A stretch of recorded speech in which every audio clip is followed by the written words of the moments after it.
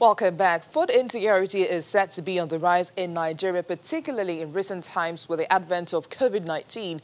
This, however, presents both a challenge and an opportunity for smallholder farmers and those seeking to invest in them, with the UN's Food and Agriculture Organization predicting that the agricultural market in sub-Saharan Africa will grow from $200 billion in 2015 to $1 trillion by 2030. And the FAO has said that about 7 million Nigerians will experience food shortage between June and August 2020, as 16 northern states and the Federal Capital Territory have been identified to face food and nutrition crisis. The FAO had reported that states like Borno, Adamawa, Yobe, Benue, Gombe, Taraba, Katsina, Kano, and all would be affected. But how bad is this situation? I'm being joined by the food agriculture representative in Nigeria, Al-Hassan Sise. Good morning and thank you for joining us on Business Morning. Now, the FAO lately has warned of food insecurity, not just in Africa, but Nigeria in particular. What has necessitated this warning? Is it all about COVID-19? Good morning. Yes, FAO has been working with the government of Nigeria to identify the number of food insecure households in the country with the goal to provide critical food and livelihood support. The identification of the food insecure household has been done through the Cadre Harmonisé, which is a consensual framework for the analysis of acute food and nutrition insecurity in West Africa and the Sahel, including Nigeria. The Cadre Harmonisé has been carried out in last March, and the results show that more than 5 million people have been were food insecure and require urgent attention in the period of March to May 2020. Those people were, as I say, located in 16 states, including the Federal Capital Territory, Abuja. So during the projected period of June to August 2020, the Cadre Harmonisé indicate that the figure are expected to increase to 7 million people in those 16 states unless resilience-driven intervention and humanitarian assistance is intensified in the affected area.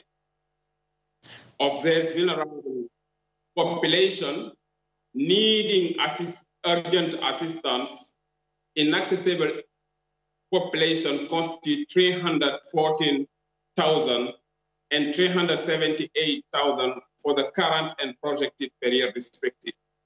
Now, with the COVID-19, FAO is concerned about the pandemic impact on those vulnerable communities already grappling with hunger and other crises, as well as countries that are that rely heavily on food import, and all those countries who depend primarily on export like oil. Nigeria is among those countries.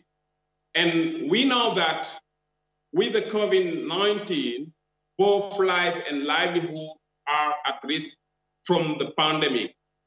And if we don't take urgent measures to support those who are already vulnerable before the COVID, we risk a looming food crisis unless measures, as I say, are taken to protect their livelihoods. But I have to say, what is good, the good news is there is no panic at global level, unlike the 2007, 2008 food crisis, because there are enough food for everyone in the world.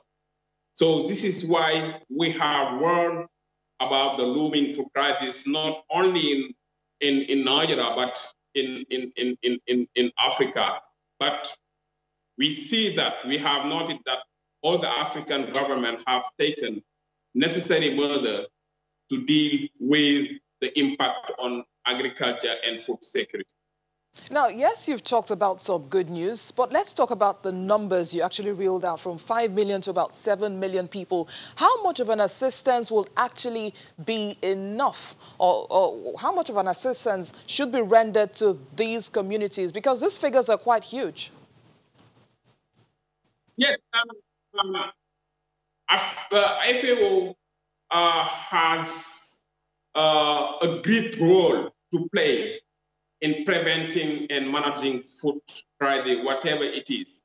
And you are right, these the locusts that are invading Eastern Africa, and we are following that in West Africa. Even if it is relatively calm for now, recent FAO forecasts have indicated a risk of locust invasion from the Horn of Africa from June 2020. And there is a risk that some swarm could reach the eastern part of the Sahel in eastern Chad from spring breeding area in Arabia also, and in East Africa.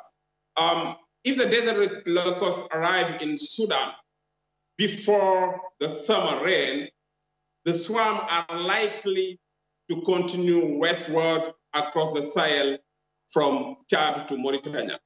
But as far as Nigeria is concerned, we have two scenarios. The first scenario concerns only Burkina Faso, Chad, Mali, Mauritania, and the Niger. It's a situation where the swarm starts from 6th of June. We have a second scenario. In the second scenario, Cameroon, the Gambia, and Nigeria are included. And it will be in the north of Nigeria, in the bay, as we say. In this case, the swarm can start in 24th of June. But what we are doing now is we are doing a close monitoring of the situation. And FAO encourages that no regret investment in preparedness and anticipatory action to counter swarm and safeguard livelihood, given already high level of acute food insecurity. And therefore, cost estimate for preparedness, anticipatory action, and rapid assessment has been already, and rapid response has been already assessed. And we are ready to deal with the risk of the locust. We are working with our counterpart, our partner in the region and at global level. The FAO also says that it requires about 50 to 75 million US dollars for control, surveillance, and livelihood support by December 2020. How do you hope to raise these funds? Yes, because with the threat of the locusts, we need rapid mobilization for the control, the surveillance, and the livelihood support to those who might be affected. To do what?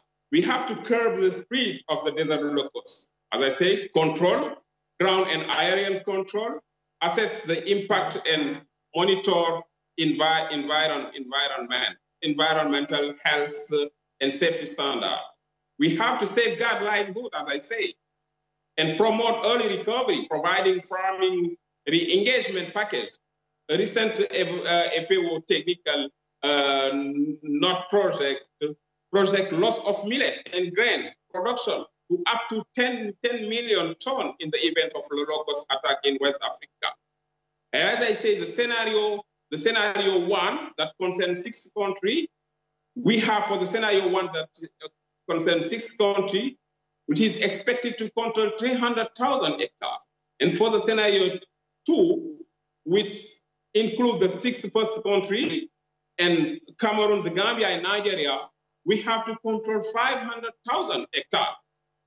And we have also to coordinate and to do the preparedness, deploy rapid surge support, facilitate regional partnership and collaboration, enhance regional advocacy, strengthen regional and national capacity. All these things require funding. And we estimate only for West Africa, this is for West Africa, that for the scenario 1, it requires 50 million, and the scenario 2, it requires 75 million. So we have the appeal, and how we will fund it, we'll use the available fund, which is not enough, but we are calling also for partners, including government, to support the plan. So it is a call that we have launched, an appeal that we have launched for the funding of this plan. But I have to say also, while we are doing that, we are anticipating the impact. To ensure maximum impact in a rapidly evolving situation, FAO is advocating that resource partners contribute to the locust window of the special fund for emergency and rehabilitation activity. This mechanism provides FAO with the financial means to react quickly to crisis, reducing the time between funding decision and action on the ground. But tell us, Mr. Sisi, the FAO has an office here in Nigeria where you are now. Tell us how the organization is working with the federal government of Nigeria to avert the food crisis. Okay. First of all, our approach with the government is through the country framework programming that has signed by the government and the FAO. It is what gives FAO the right to intervene in the country. We are here in the country since 1977, and before that we had some short-term activity. So our collaboration of the government is key, and it's something that we have to do for any action that we implement and carry out in the country. So for this time being, we have the COVID-19, as you say, we are collaborating with the government. Nowadays, what we are doing is with the Federal Ministry of Agriculture and Rural Development, we are doing an impact assessment of the COVID to inform decision-making in terms of implementation of the response plan, but in terms also of strategy and policy design. This one, we are doing it with the Rome-based agency, WFP, and Avert.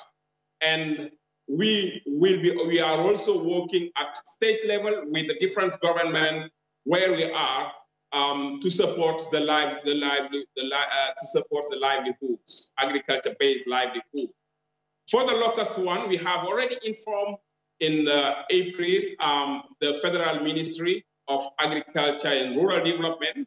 We have been in touch with the Borno Commissioner of Agriculture, and so we will be also continuing this partnership with all government entities that are relevant to address any looming food crisis, including the impact of the COVID-19 on food security and nutrition and agriculture, as well as the threat of the locust in West Africa. So this is the approach we have here in all countries, and I think that we are in good way in our mandate in the country. Now, having said all that, now, what would you say is a major impediment to the growth of food and agriculture in Nigeria? Yes, we have the particular situation of the Northeast that is hit by a conflict for a decade now, and we are providing our support to those who are affected through agriculture livelihood package. But I want to say that protracted conflict like that, insurgency, farmer-headed conflict, rural banditry, had led to rising level of food insecurity and malnutrition. And about 13.4% of Nigerians are undernourished, according to the state of food insecurity that he released in 2020. And we have also witnessed linked to support the food security and warning system, disaster risk and emergency management, including strategy for proactive recovery. But we have also the threat to climate change, which is impacting our agriculture yield. At the same time, current food system threatens the health and people and the planet. And agriculture alone accounts for 70% of water use and generate 25% of greenhouse emissions. We have the food system also that has need to be improved. I know that Nigeria is doing well, but food chain crisis and disruption caused by pandemic, pest and pathogen, desert, locusts, COVID-19, fall armyworm, avian swine flu, foot and mouth disease, all these things, and even tuta absoluta, all these things are concerns that FAO is working on with the government. So recently when we see some pandemic pest and pathogen, we immediately inform the government and we work closely for them to deal with that. But there are no efforts are being done, but more need to be done to make sure that the agriculture benefit from the resource they have. We have resources in our area, and we need just to make it for the profit of the million of people who rely on this sector. All right, Mr. Sise, we need to wrap up this conversation pretty soon. But the National Bureau of Statistics just released the first quarter GDP, and agriculture contributed 20.88%. From your assessments, could this sector have performed better than it has done? Can you repeat the question again? The GDP numbers released this morning for the first quarter of 2020, that's from the National Bureau of Statistics, shows that the agriculture sector contributed 20.88% to the GDP. Do you think that the sector could actually perform better than this from your assessment? Yeah, it is. And in 2014, it was 17%, according to the statistics. So it's growing. And for that, what we have to say is we note that the government, strong effort of the government to support the country, especially in rice production. We have many measures that have been taken in place. And as I say, Nigeria has the potential. Nigeria has the potential. And I think with the continued effort that have been put in the sector, we can see more benefit, not only for the country or the economy of the country in general, the macroeconomy, but also for the household that are heavily rely on agriculture. When I say agriculture, it's not just crop production, it includes fisheries, it includes livestock, it includes all the food system coming from production to the consumption. Yes. Quickly, in 1 minute, just before you go, what are your views on Nigeria's efforts to achieve independence in rice production? You have 1 minute to answer that, please. As I say, I feel we have noted the government's strong effort to support the country in rice production. This includes efforts to revitalize extension services delivery system, the establishment, for instance, of the presidential fertilizer initiative is something that we need to welcome and we appreciate it. It helps ensure farmer timely access to affordable, good quality fertilizer. We have also seen that the government has signed into law a national seed bill that ensure that need companies make good quality seed available to rice farmers. Because you know that the complaint of farmers across Africa is access to seed to quality and quantity seed. I think this is something. This is something that should be appreciated, and it is in line with ECOWAS rice initiative that aim to boost, the rice production. Figures show. All right, Food and Agriculture representative in Nigeria, Mr. Hassan Sisi, would have to wrap up the conversation at this point. Thank you for sharing your time with us.